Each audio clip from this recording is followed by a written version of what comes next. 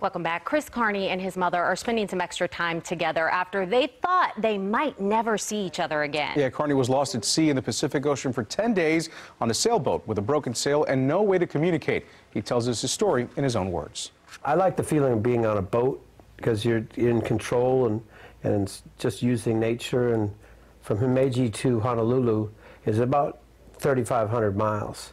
If you average 5 knots, it's going to take about 35 days or so. We were anticipating maybe a 30-day trip. When he first told me about the trip, I begged him not to do it. I said, that's too long, too far, there's no islands. We'd been through heavier stuff on the same trip than when we encountered the problem. The boat goes over a big wave and nothing's under the boat and bam, slams down pretty hard. The next bang happened and I stick my head up on the mast and the rigging's all in the water. And all of a sudden, this rogue wave threw us out of the water, and we were just all flying in the boat, and landed upside down and smashed everything. Everything's all upside down. What was used to be the ceilings, now the floor, and the water's coming up. It was pretty eerie. And the boat got the keels on top, supposed to right itself, but it didn't immediately.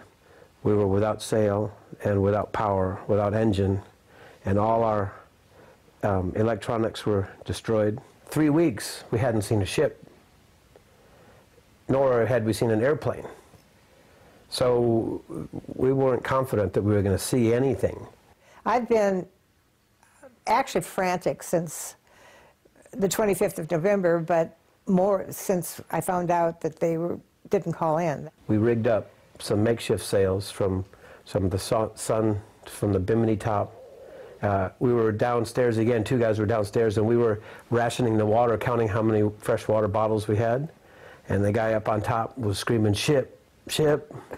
We ripped the mirrors off the head and his cabinets, and we're flashing mirrors at the ship. Tremendous relief. I got a text message from the Coast Guard saying, "We found them, they're alive." It was a joyous moment. And letting them know that we're all safe must have been a bigger relief to them than it was to us.